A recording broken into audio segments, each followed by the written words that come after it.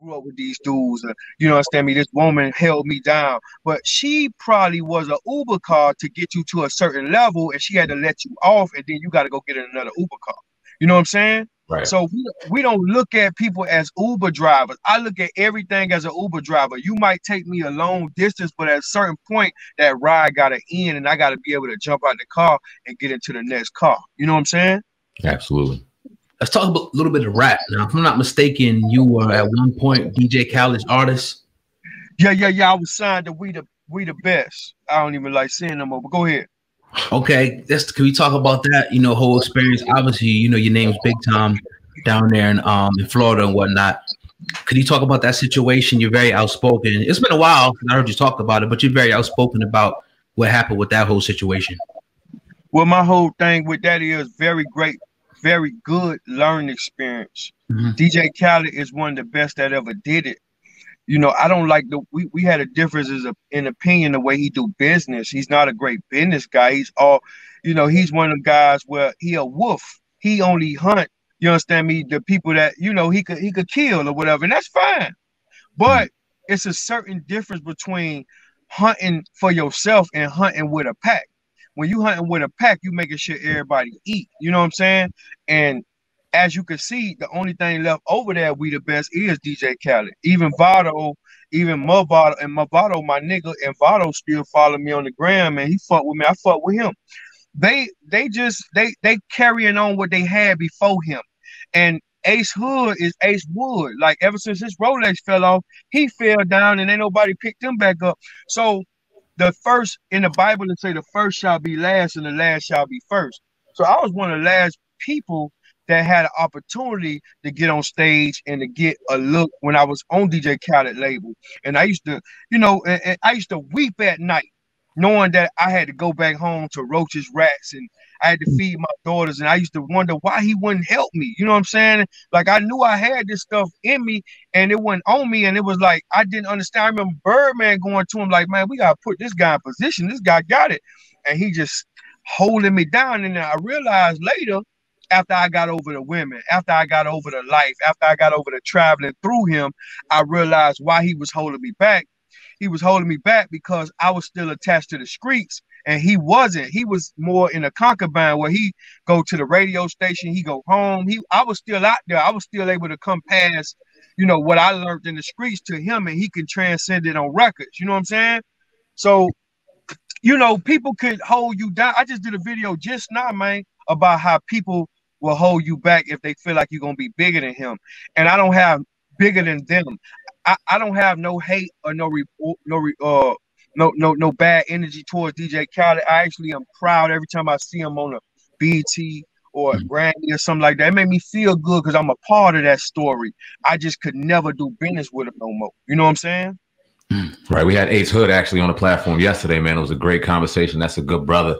I heard, I remember back when you guys had your issue. Are y'all good now? I know you just do the Ace Wood jab. Are y'all cool now? Hey, I want to say this. The only reason I really can say back in the game, I forgive people. I just don't forget shit. Yeah. I don't have a problem with Ace Hood as a person. I have a problem when I was signed to Khaled. You know, he came to me crying about certain situations he was going through with the label. And I gave him game. I'm like, look, man, you need to get out here on your own and do this shit. Like, you done built up. I'm giving him the game like I do on the internet. And I'm just asking him for it. I'm like, man, Khaled ain't, you know, me and Khaled more so friends than we is artist CEO relationship. You got the artist and CEO relationship. I'd rather have your shoes. Fuck this shit I'm doing with this nigga. Let's do it like this. So, you know, he just ain't never extend his hand the right way he should have. When me and him built them bonds we built, it was more of I felt like it was a Judas situation. I felt like it was a Peter situation where he denied me. You know what I'm saying? And not just that, like, one time I pull up on him, like, after the We the Best shit, and after he got on We the Best, I pull up on him to support one of his little hour release parties. This is what really got me mad. I pull up on him. I got one of my model chicks with me. And, you know, one of his guys see me and it was like, yo, you can't come in here. And I'm like, what the fuck? I'm coming to support my brother. What the fuck going on? Man, you can't come in here, man. You better get from around here, man. You know what I'm saying? So he got all these security, everything around. So I go to Ace. Ace don't say nothing. I go through, I say, fuck this nigga. I go through and I see, hey, I say, what's up with it, my nigga? Nigga act like he don't even hear me talking to him. So I say, fuck you too, nigga. And I left. And we seen each other at the Heat game. You understand me? On the floor, he on the floor, I'm on the floor. We ain't speak. You know, it just was like that. But I just seen him at a celebrity basketball game. I ain't say nothing to him for the rest of my life. I forgive him, but I can't forget what he did as a man. His character spoke volumes to me. You know what I'm saying? Right. Okay. Was it a situation where, as far as the Khaled, that he took money, or was it that he just didn't put you in a right position to get the type of money? They ain't steal no money from me. Khaled ain't never give me no money. I came to Khaled with my own money. I came to Khaled with drug money, and I told him, look, man, I got my own money. I just need the imprint. But at a certain point, I got tired of selling dope. You know what I'm saying? I got tired of selling dope. So I'm like, man, fuck this street shit. Like, I'm getting records that's hot. I got a record with Gucci Mane. Is the #1 record in Miami. I got this record here with this one and that one with that one. I had a record with Rick Ross.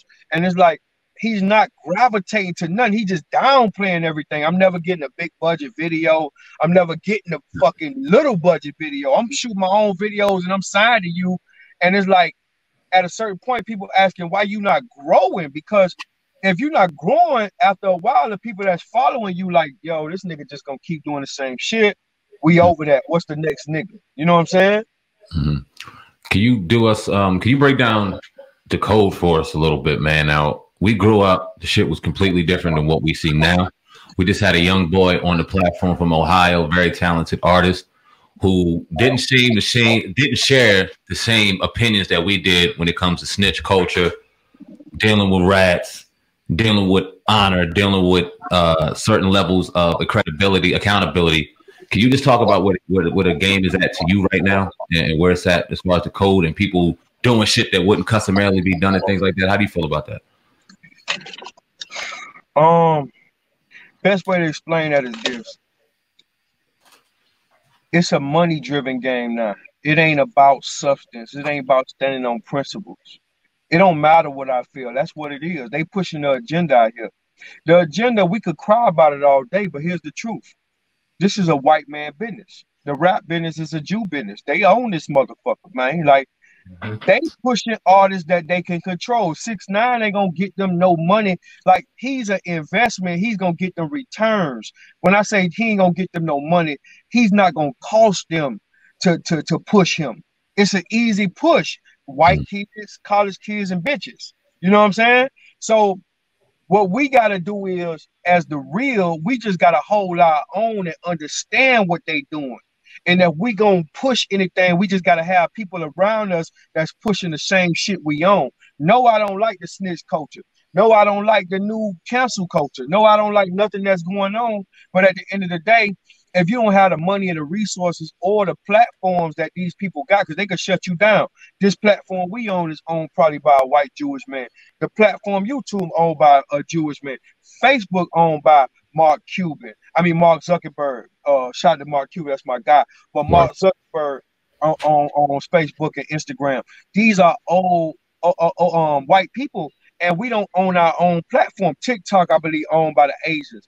If we don't own nothing, it's really so much we could say before they put that muzzle on you, because the new slavery is to control your money, not to control your body. Your body is controlled by your ability to want money. And if they control the money by waving in front of you, it's going to make your body move the way they want you to move. And in return, that's why we got the game the way we got it right now. Everybody making these, they dressing like women. They doing the stitching. They doing everything they want to do because they getting paid off it, but they don't know they selling their soul. And once you sell your soul, you can't sell it back. Once it's over with, you can't get your soul back. You know what I'm saying? And that's just how I feel. Break down the independent hustle, if you will. You've been doing your thing for a long time, especially down there in, I think, Dade County. You break that down, your independent hustle with music? I love independence. I got 4 deals on the table right now. I got one with Nike. I got one with this clothing line called Streets is Watching. I got a podcast deal on the table. I got a couple deals on the table right now. I got a podcast deal with QC on the table right now.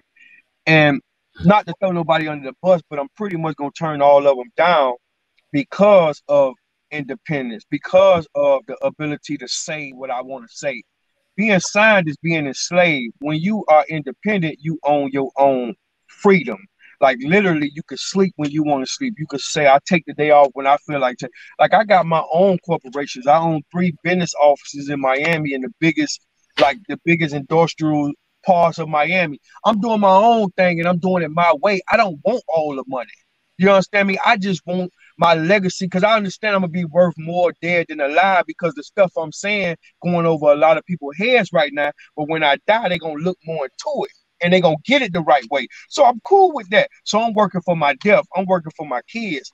And the independence thing is like, my whole thing is, if I can make 100% profit, you understand me? Because I done worked this hard. I done gained 1 million followers on every platform besides YouTube. I done gained 1 million followers on all these platforms independently.